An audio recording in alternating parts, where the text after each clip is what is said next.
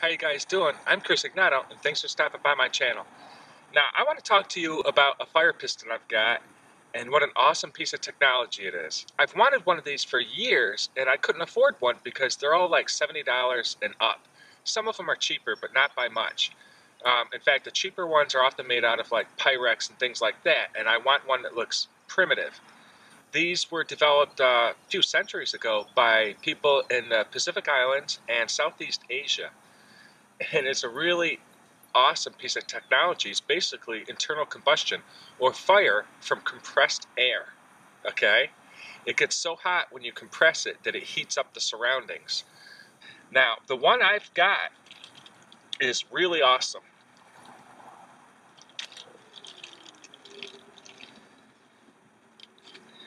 Now, this is my fire piston, and I got this from firepistons.com.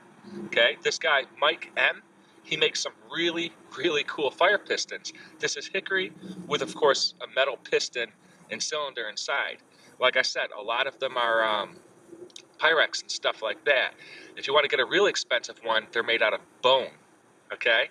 And the Islanders make them out of wood. In their little gaskets, they use cordage. Or in some cases, they use sinew. So that's really impressive stuff. And then a little bit of water for lubricant.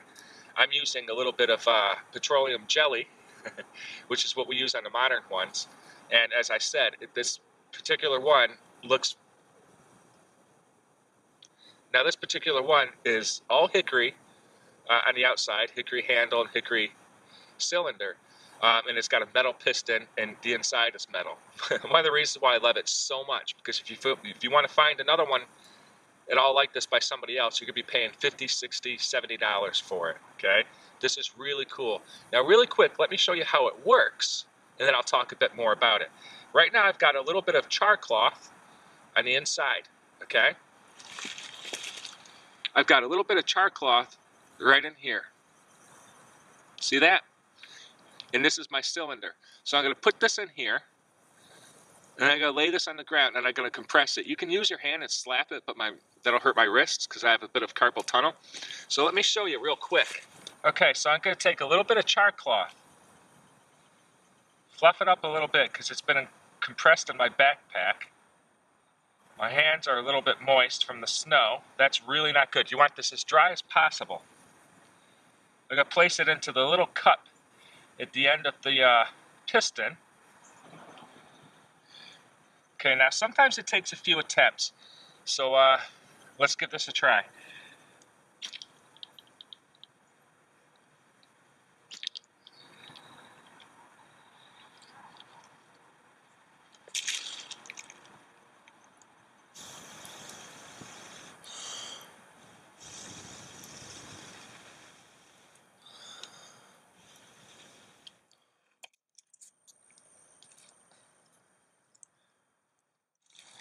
Now I'm going to take my tinder bundle and drop this ember into it.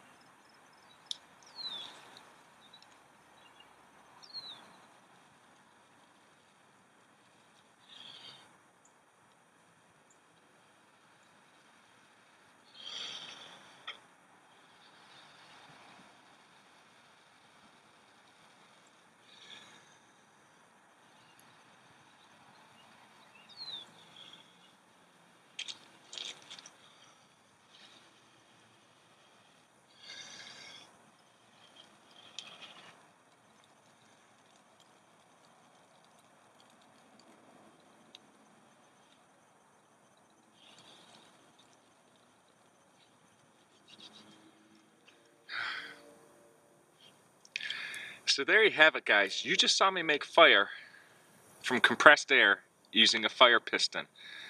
Now, as I said, this particular one at firepiston.com, I'll include the link in the description below. And if you're in the market for a fire piston, I highly recommend you get the one from Mike, because it's the most affordable one you're going to find. And it works really good. It takes a little bit of practice. As you saw, I lay it on the ground and I compress it that way. Or I lay it on the ground this way and I push it down. I'll show you again how it works before I finish the video. But what an amazing piece of technology. So here's the piston. It's all metal, like I said. There's a little rubber gasket, and then here's the cup where you put your char cloth or tinder fungus or char cotton. And this is the cylinder. So it fits in there very snugly, okay? There's like a 1/16 of an inch, maybe a 32nd of an inch difference in the two. And that's what allows it to compress the air, okay? The air doesn't really escape. You compress it really fast. It superheats that air because it's being compressed, and it gets really hot. Hot enough to ignite the tinder, if it's really dry, within that little cup or that little reservoir. It is so cool. But there are all sorts of others out there on the market. I just don't think you'll find one for the price that Mike's charging. Really great product. It's a lot of fun. Now, there are plenty of times people might ask, why do you have that? You don't need that. You could just use a lighter. Of course you can. You know, same thing with hand drill or fire bow and things like that. It's the concept and the feeling of satisfaction and the connection we get with our primitive ancestors that's the rewarding part. Plus knowing that you can make these things, you know, on your own if you really had to.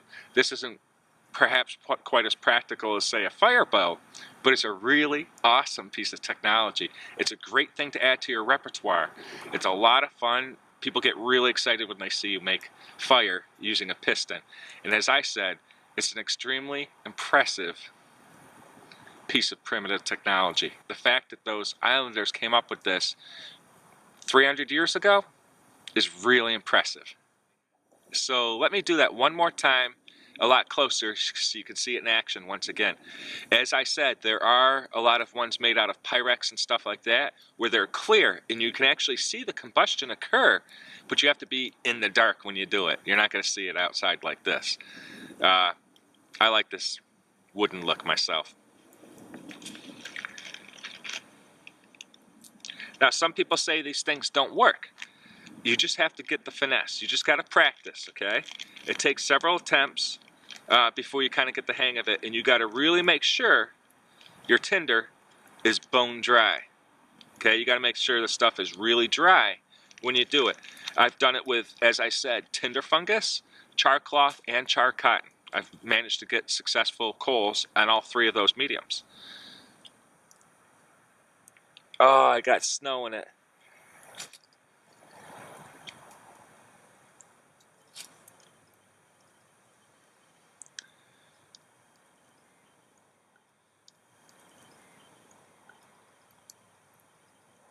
Also, just to let you know, if you do purchase one of these from firepiston.com, it comes with 2 extra O-rings.